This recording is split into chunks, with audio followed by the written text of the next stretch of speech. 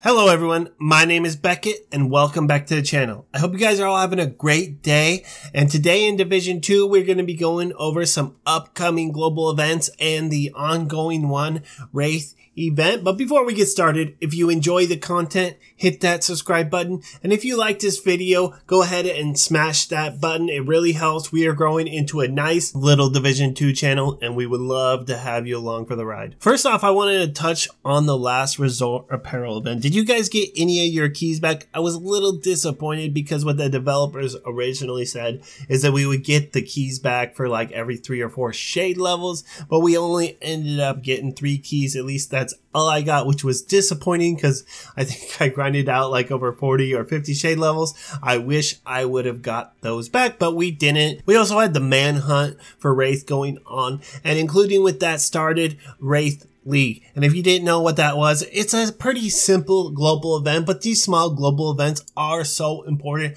especially for gearing in certain items. We can get weapons that we couldn't normally get, that we may have to just grind out, or we may have to go to the dark zone. And if you're not a fan of the dark zone, I do not blame you. There's nothing worse when you're just trying to farm out a couple pieces. Like, let's say we have Emperor Guards for say on sale through one of the vendors, and if you were trying to farm out just that piece for your set and you keep running into these roving gangs of rogues, it can be pretty frustrating. You just don't want to be in here. So that's why these global events are so important. They give us special rewards, cool collectibles, as well as ways to get gear that would be otherwise unattainable. Now let's get into what we have to do to earn these special rewards during the Wraith League. So most of them are pretty simple, and you'll see this in a lot of the small global events, that it's usually the same thing: time trials, and we have to kill elites and do some other special thing. So this week and next week, so you do not need to rush it, and I'm gonna go into what you should be going if you just want to do it this week and you're not worried about the collectible. So the easy ones, we have Grand Washington Hotel,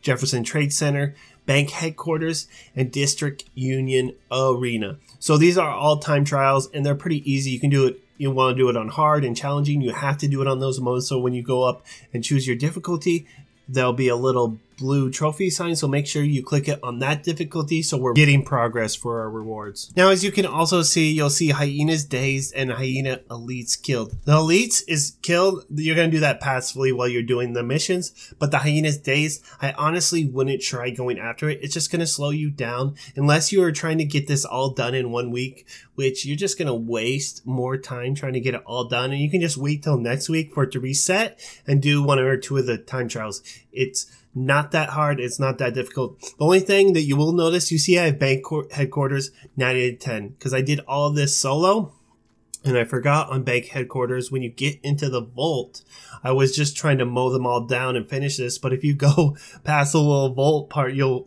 fail the mission. And I'll have to admit this, I did this twice. I failed the mission twice, so I missed my time trial by like 1 minute. So just be careful on that one if you're worried about that. But otherwise, it was pretty easy. And let's get into the rewards. All right, as you can see, the first couple tiers, we don't really get anything nice. I believe the 4th tier, we get unmarked shade supplies. And now these are a nice thing to go after because it is random gear and it's a huge loot pool, but you just might get lucky. And it's very easy to get up to these first 5 or 6 tiers, and it's very lucrative for rewards. So you can get a named item. I believe you can get anything from the dark zone or light zone, pretty much any random item in the game, as long as it's not locked behind like the raid, like the Eagle Bearer. Now, this is why we want to do the global events and even the small ones like this.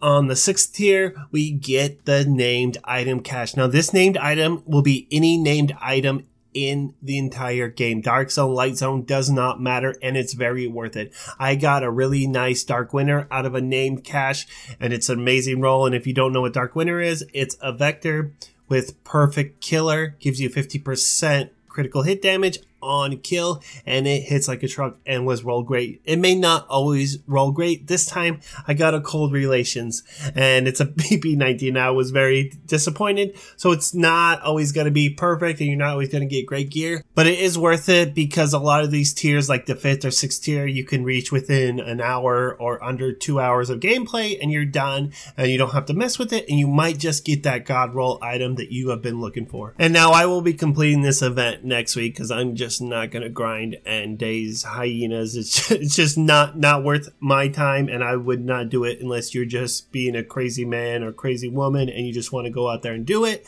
But we get a collectible at the end, which is an opera mask, and which is sad because I wish it was an actual mask. I know I saw someone post on Reddit like, I can't wear my mask, I never got it. And no, you put it on your backpack. It's too bad, but it would have been cool to wear like a Phantom of the Opera mask running around Washington DC and New York. And now on to next week's global event. It is one of the modifiers one, so the NPCs are going to be buffed to hell, and hopefully we will get some nice buffs like they promised us, but we will just see. But what it says in game is hostile factions have deployed firearm resistant fields, so those red builds, throw them away. Break them with explosive, EMP, or special weapon damage. So you could even use that perk on the chest. I think it's reassigned where you always get special weapon damage. I think one bullet, but it really wouldn't be worth it. It says EMP, so I'm hoping our jammer pulse and we can just knock it out and we'll be good to go. And we can still use red builds, but we'll find out. And explosives, so get those seeker builds, those mortars, anything just to blow it up. Those grenade builds,